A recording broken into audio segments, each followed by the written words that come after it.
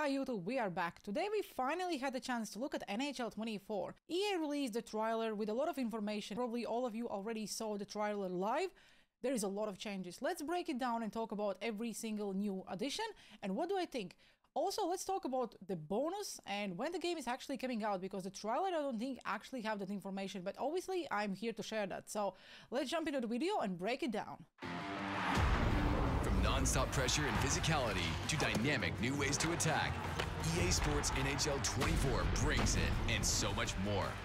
We couldn't be more excited to show you what's new this year, including a suite of new gameplay features that up the intensity, authenticity, and connectivity of the game. 15 seconds we already saw way too many new features. I cannot wait when we'll be able to actually play the game and try them all out. But let's talk about what is new. First things first, the cross-platform matchmaking was already confirmed by EA, but let's have a look how it actually looks and what it can deliver. Crossplay is here. Now, you can finally compete with or against your friends on same-generation consoles. This vastly improves matchmaking quality and shortens wait times, so you and your crew can make the most of your time on the ice. We all knew about cross-platform coming to NHL 24 in World of Challenge Hockey Ultimate Team, because that's something EA already confirmed last week. But there is something new, something we didn't saw in NHL franchise ever before, and it's called Exhaust Engine. Exhaust Engine lets you feel the intensity of hemming an opponent in the zone, forcing you to make strategic decisions like choosing to establish puck possession or attack on the rush. Exhaust Engine is made up of the sustained pressure system and the goalie fatigue system. Basically a complete revamp in NHL 24 gameplay experience. It will reward us with extended offensive events and time in the zone. The more you are in the zone, the more you're shooting, the more you're hitting, the more you're attacking, the pressure will build. It means it will reward you with more goals, your opponent will make more mistakes, your goalie will be tired, and it will just create more moments as in real hockey. I think it's a good addition if it will work. Downside of it, I think the puck rugging may be a thing. So let's say your opponent is doing the puck rugging in the zone, skating around because he is in the zone, and if the zone time actually counts, that may build the pressure and he may score goals without actually attacking. Let me know guys, what do you think about the pressure system, because I think it will be a fun feature if it will fully work. Obviously we need to try it out when it will be in the game, when the game will come out, but I'm so far positive. The sustained pressure system rewards extended offensive events such as shooting, passing, and checking in the attacking zone, as you can see with the pressure gauge. The offensive team will gain a boost in stats due to the adrenaline effect, while the defensive team gets a decrease in stats due to the pinned effect. This change makes real hockey plays effective. The dump and chase can be used to wear down the opponent and retrieve the puck. Full pressure strategies, like peppering the goalie from all angles to tire them out, are now effective and cause authentic goal scrambles. And cycling the puck to build sustained pressure opens up new opportunities to attack the net. On the defensive side, you now have to choose between making the safe boards and outplay or risk turning the puck over in the slot. The next huge thing, in my opinion, is goalie fatigue system. We were all complaining in NHL 23, NHL 22, NHL 21, and as far as I can remember, how stupid the goaltenders were. They were not making saves, the goals didn't make any sense. So pretty much a sustained pressure system, goalie fatigue system works in the same way. We've also added the goalie fatigue feature, adding over 50 new goalie animations, including a brand new desperation save package. Goalies will now tire as you increase attack zone time, move the puck around, and most importantly, get shots on net. As a goalie tires, they'll make more errors, causing rebounds and absolute chaos in the crease. The more you are shooting, the more you are around the goaltender, the more you are pressuring the goaltender, his stamina will go down. It means he will be more tired and he will let more goals in. If his stamina is full, it means he's more focused, he will do more last-minute saves, and in general, he will play much better. Also, as you can see, they added a lot of new animations, so that should improve all the goals we were letting in last year. To be fair, we spoke to the developers, we actually showed them a lot of glitch goals, a lot of information was being given back to them from NHL 23, so they promised and they're working very hard to improve on almost every single glitch goal from last year. Hopefully it will change this year. The next huge thing is the physics-based contact. I personally love the physical element in NHL, in a video game, in a real sport. I think it makes playing the game and watching the sport more fun. I'm not about the injuries, but I'm more about just the big hits, breaking the glass, and doing all the fun things.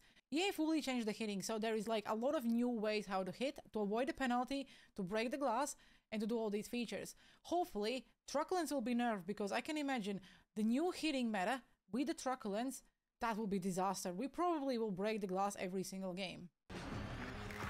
Take the body, take the game. The physics-based contact feature revolutionizes checking in NHL 24, bringing more physicality to the game and ramping up the fun and authenticity of defensive plays. Now, if you land a big check, your opponent will re-enter the play slower, creating more turnovers and counterattack opportunities. But if you don't connect, you'll be left out of position. This really increases the risk-reward factor and makes gameplay incredibly exciting. Landing a clean, solid check on the opponent will result in new physics-based and animation-based reactions, creating tons of new wow moments in every game. A quick push on the right stick will allow you to shove the opponent, creating quick puck separation with lower penalty risk. Plus, we've also introduced a new gameplay meta that adds a dedicated reverse body check control. This allows the puck carrier to protect the puck with their body to impactful effect. And to make all of that even sweeter, you can now send players into the bench and break the glass. The next thing I'm not so hyped about at all. It's fun, there will be a lot of cool TikToks and a lot of cool content, of course, but knowing that everyone can score a Michigan, between the legs will now be a thing, and like Datsuk flips will just be so easy with just pressing one button.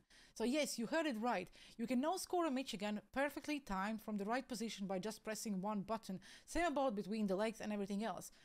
Technically, if you have a pro controllers, you can map them so easily, then your back buttons can just be Michigan between the legs, and the gameplay will be just so fun. Obviously, all of them needs perfectly timing. It doesn't work every single time. I personally tried them when I had a chance to play the game. You can score Michigan when you're in the practice mode. When you actually play against the real people, you have to defend and you have to perfectly time it. But still, I cannot wait when 11 years old will score a Michigan in the first Rivals game on the day of release. Total Control Skill Moves introduces a whole new control setup that makes highlight reel moves more intuitive and accessible.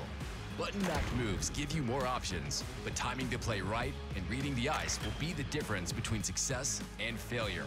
However, if you prefer legacy controls, you'll still have that option. Plus, a new ability to fake, pass, or deke out of every move. The next thing is something I was actually expecting EA NHL to introduce already much sooner, because I'm talking about vision passing system. Knowing how broken the passing is year after year, this should make a big difference and make the passing more authentic and more accurate. Just imagine, you can win a face-off and make that accurate breakaway pass. It's a game changer. Obviously, it will not work every single time, because if there is a player between yourself and the guy you want to pass, then it may not work, because obviously he's there for a reason. So it will actually make a huge difference. If you will aim to the boards and to the player, it will make the passing very, very fun. I did that a lot in the practice mode when I was practicing the breakaways. So I think you should really enjoy that. Let me know, what do you think about the vision passing system? Are you using it in any other sport games? Because I'm very curious why we still didn't have this in the game until like this year.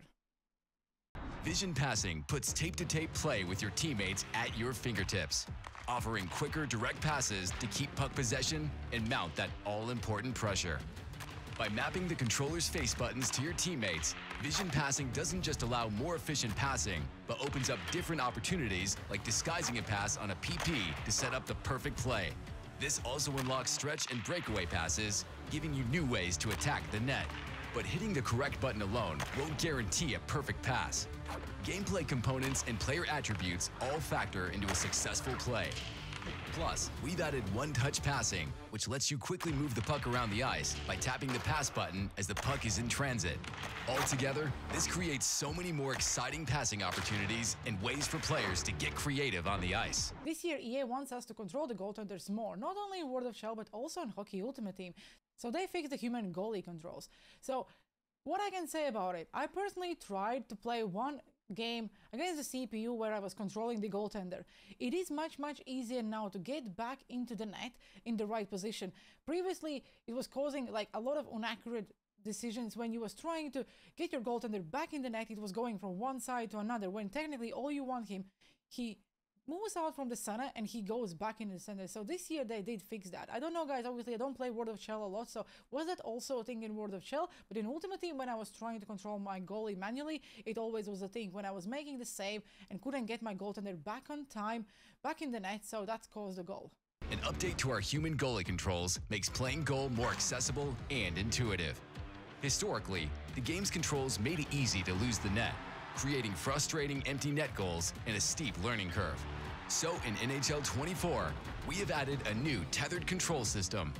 As you slide back and forth to make saves, you simply release the left analog stick and your goalie will auto-return back to a centered position.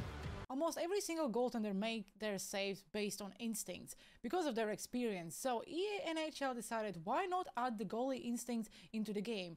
I don't know how it will work when you control the goaltenders in World of Shell or Hockey Ultimate Team, but I think this could be a really fun feature to try and maybe play in the shootout mode. So basically now you can guess where your opponent will shoot the puck. If you do, he will make a save. If not, he will not make a save. So let's have a look how it actually looks. Also added a new instinct system. This allows you to guess the location of the shot for a bonus on your save attempt. Guessing wrong increases the chance of a goal. It's a nice addition for our veteran goalies and really breathes new life into the position. Okay, and now let's talk about when the game will be available, because obviously the trailer doesn't say that. Also, what perks can you get if you pre-order the X Factor edition, because we already know there will be an X Factor edition. We saw the cover. So the game will officially come out on October 6th, much earlier than we are used to, but I'm only happy about it. If you pre-order the X Factor edition, as always, you get the game 3 days early. So I'm expecting the game will be available on the 3rd of October for everyone who pre-orders the X Factor edition. If you do that, you also get 4,600 Hockey Ultimate Team coins, which means you can open quite a lot of packs on day one. Who doesn't love packs? I'm not saying you have to do it, but technically that's just a pretty much very good bonus, I would say. Also, you get a power-up icon choice pack. We are not getting an X Factor choice pack for a change. I'm quite disappointed because I really like that first X Factor on the day one. We are getting an 85 overall Cale Makar special card, and something they didn't mention in the trailer, but we can see that if you are making a pre-order for X Factor edition, you will also receive an World of Shell Battle Pass. Something I'm really excited about because I think every sport game should have a Battle Pass or some kind of XP reward path. How it will look, I believe EA will show us in the future, but in general, I think it's really cool. Let me know down in the comment section below, what do you think about the trailer? Are you excited about the gameplay? Because I am. Again, if all these things work, it will make the gameplay experience much more enjoyable than we had it the years before. I tried the game, I was really hyped how all this feel, the new controls, how the hitting feels, how the passing feels, everything felt really smooth. So I'm hoping and being very positive that all that will be actually transferred to the game when we will be able to play it on the release. Don't forget to sign up if still it's open for the technical test, which will be closed, and we will get our codes around 21st of August. You will be able to play World of Shell and Hockey Ultimate Team and try all these new features yourself out. Obviously you cannot make a content, but you can talk about it because obviously all these things are in the game. I hope you enjoy it and have a good one. I'll see you on the ice. Before we leave, make sure you like and subscribe because you will find all the NHL 24 content in this channel. Have a good one. See you next time.